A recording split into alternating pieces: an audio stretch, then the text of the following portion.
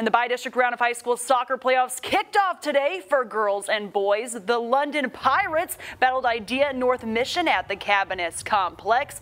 We go to the first half, no goals yet. Pirates get a free kick, but the Warriors goalkeeper makes a clutch save. Now 26 minutes left in the first half. Free kick for Mission. Giovanni Scanio punches it away from the net. Another save in the game. Regulation and overtime ended with no goals, but London wins 3-1 in penalty kicks, advancing to area.